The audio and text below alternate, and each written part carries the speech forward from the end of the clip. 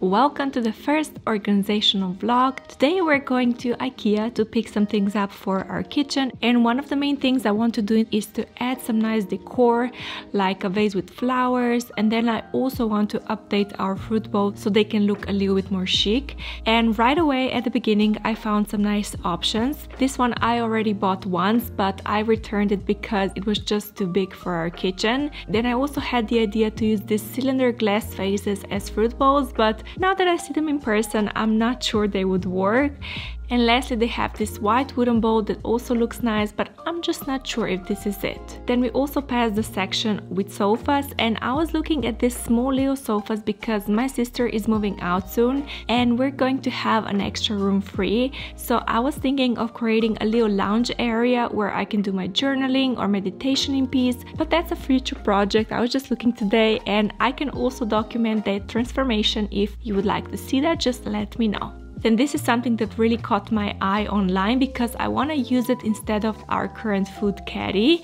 I love that you can hang it if you want to, but more importantly, it really matches the bread bin in our kitchen and it just looks a little bit more stylish and intentional. Also, here is the organizer I used in my makeup drawer. You can see they have many different sizes and options, and I love organizer. They look great, but they are also practical. Now to the important part, kitchen organization baskets.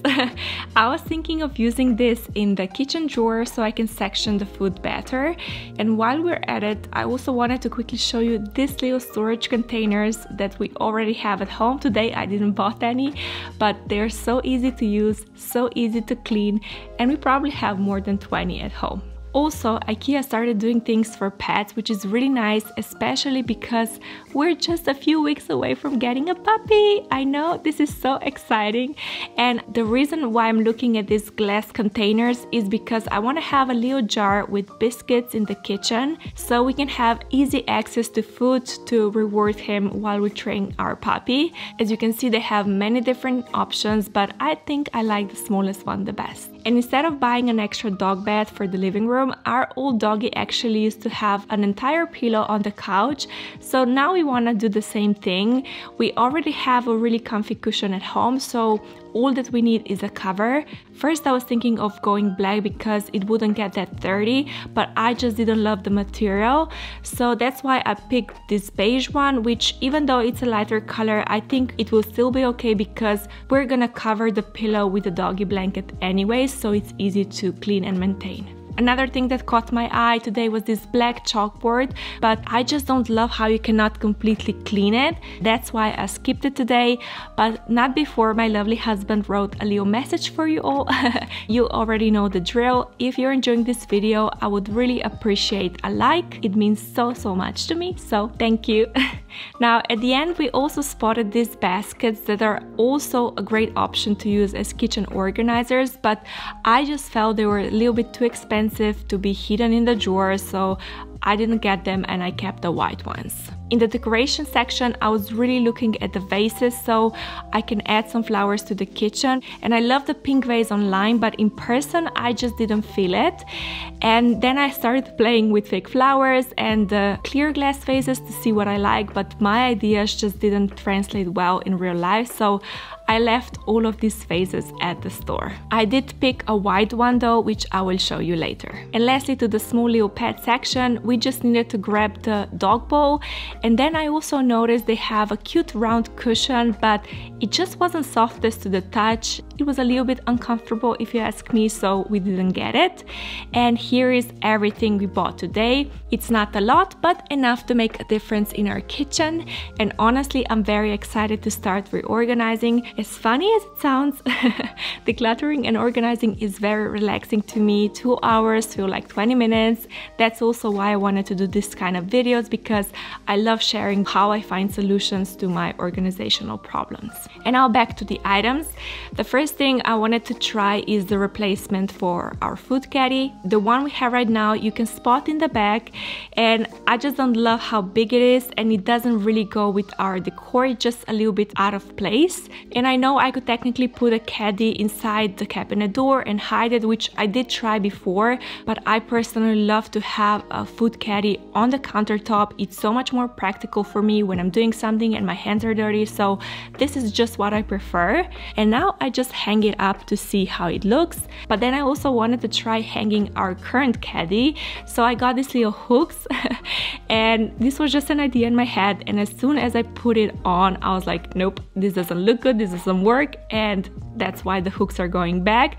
And then I also thought that maybe I can have the new caddy on the counter instead of hanging, and I think I like this option the most. But usually when I'm doing things like this, I hang it for a few hours and I see how I feel, then I put it on the counter and I see how I feel. So of course I will update you which option I prefer the most, but so far I love the caddy. And then I tackled the corner. As you can see, it's pretty bare and boring, so I decided to buy this white vase, which is perfect for the corner, and I added some leaves for the greenery that I wanted so much. And at first I was just placing everything inside so I can see how it looks, but because I just wasn't sure what would look the best, I also bought the white flowers, which I also tried separately, and then in the end I tried both options together, and I think I like this one the most. But of course I can always change my mind. These fake plants are really inexpensive and I can use them in other parts of the house if I don't like them in here. But so far I feel like I can commit to them and I can start shortening them, because obviously the flowers are too high. All I used here are my pliers and a little bit of twisting and I was done in no time, but I still felt they were a little bit too high, so I repeated the process again, shortening just a few centimeters off this time, and I think this looks so much better. And of course I also had to take off the labels of the bananas, because if we're doing this, we're doing it right. And this is the final look for now. Now to the drawers. The first one is our snack drawer that, even though it looks a little bit empty right now, it can get very messy when fuller. So first I just quickly tried the baskets to see if they fit, and they fit so well. It's like they were made for this drawer, which makes me so happy. And now that I knew that I'm gonna keep them, I decided to quickly wipe everything down so they're nice and clean. And even though I didn't do it on camera, I also did take the labels off at the bottom, because that bothers me. Even if you cannot see the labels, I know they're there. Now to the first basket, I wanted to create a nice little chocolate sweet bar basket. So I love these protein bars, and recently they were selling them in bulk for a really good price, so we really stocked up. We have even more in storage. So we're gonna have this basket full for a while. And then I also added some date and nut bars. They're kind of more natural alternative, and I just love how all of these bars fit inside. For the other basket, I wanted to create a salty variation, so I added the crackers, the grissini sticks, and also some nuts. And I just love how everything is organized. Before, these things were just sliding up and down the drawer and it was just super messy. As I'm doing this, I'm also gonna take the opportunity to clean the drawer, so I'm taking everything out, wiping it down, and then I can put everything that I organized back in. And I must say that this looks even better than I imagined. I also added larger snacks at the end and they fit perfectly. But then I also had the idea to use the smaller baskets for our back clips. We have big and small ones, and we also have a pair of scissors because they're very handy, so you can open the bags easily. My sister makes fun of how I open things. I'm usually a little bit messy, and we also use them when we're stocking up on other foods such as rice, pasta or muesli or things like that. But then I also want to reorganize the drawer above it. This one is what I call a quick food drawer. So if you're in a pinch and you need to make something quickly, you can make a soup or some canned food. We also have some tea, so variety of things. But soups are what I'm organizing first. I just love how these baskets are a little bit higher, so they can hold all of the packages nicely up. And now to the teas, I'm gonna store them in the same way as before. I'm just gonna reorganize them in the basket. I did try to squeeze our coasters in here in this little opening at first, but it didn't work, so I'll just have to find a place somewhere else. Then lastly, I used a small little basket for the little packets of vanilla sugar and some baking stuff. And now that I'm happy with everything, all I have to do is just clean the drawer again, and then we can start adding the new baskets in. Also, if you're curious what these cookies at the back are, they're specifically for homemade chocolate hedgehogs, which is something I make for my sister when she's been good, when we want to celebrate something, because she really loves them. Now that the drawers are done, I'm just gonna clean everything and put things away. I obviously won't need the lids from the basket, so I will just put them in storage so I don't lose them. And then the gray baskets I will offer to my sister if she wants to take them with her. These are very old and I feel like we got our use out of them, but now that I've got new, better organizers, I don't really want them anymore. And then the last thing I had to find a place for are the coasters. I found some space in front of the soup and they fit inside perfectly, and I love how they're next to the tea, so perfect match. Now to the two little cute things we got for our doggy. First, I'm just opening his food bowl, and it's the perfect size for him and it matches with our kitchen nicely. And then the little treat holder, I had a little bit of trouble opening it, but it's so cute. And now I want to quickly show you our little Bali or bow.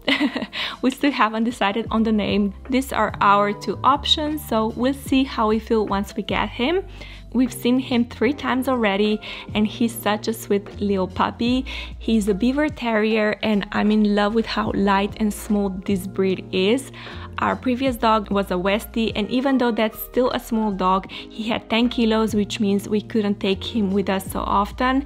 But this breed goes up to 3.2 kilos, I think, which makes it so much easier to take him with us. And I personally love cute little doggies. And I must say, I'm already attached to the pup, so I'm so excited. I think we get him in around 2 to 3 weeks. So if you would like to see a puppy vlog, do leave me a comment with the dog emoji down below. I can document and share everything, how he's settling in and how he's growing. I think this will be really fun. But now that you've seen the footage of our little puppy, let's continue with the organization. It's been a few days since our Ikea trip, and today I'm taking out my trusty label maker because there are some things that I've been postponing to do in the kitchen, and that's what I want to tackle today. Plus, I'm also gonna update you on what I did with the caddy and also with the bowl and the flowers. For the caddy, we had it on our countertop with just a little bag in it, and that's how we prefer it. I love how it matches our bread bin, like I said, but it's also the perfect size. It's not small, meaning you cannot put a lot of stuff in it, but at the same time it's not too big because the previous bin was just a little bit too big, so we had to empty it before it was full anyways. Now to the flowers, I did shorten the stems just a little bit more, and I also cut off some extra leaves so it's not as cluttered. And because I added the flowers to the corner, now the fruit bowls, they don't really bother me and they actually suit the place. Now let's get back to organizing. Today I want to label my empty food storage containers. Some of them have a label missing and some of them I want to repurpose. As you can see, these are the food storage containers I was talking about in Ikea. We have so many of them. I love how you can see the food. They're very easy to use. You can just pop them in the dishwasher if you want to clean them, and they're very inexpensive. So first I'm gonna take out all of the containers that need to be relabeled or labeled, and then I'm gonna start printing all of the different labels. I'm gonna use the same design and the font as my other containers, so that is already sorted. Now this container I want to repurpose today, so I'm printing the word porridge, and then I'm just gonna fill it with our high protein variation. But once we use this one up, we'll just fill it up with normal porridge. Then I'm just printing the label for my husband. He has his casein, protein, I'm not sure, but that's what I'm printing. And then we have this little crispy soup bowls. I'm not sure how you call them in English. That's why I just wrote down soup croutons.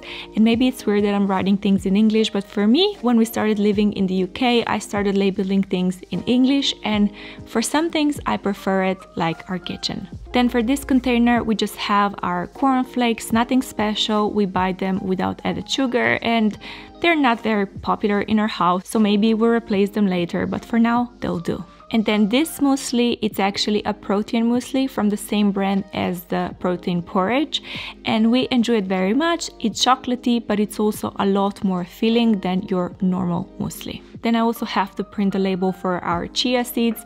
I love this to make a pudding or to put them in the smoothie or protein shake.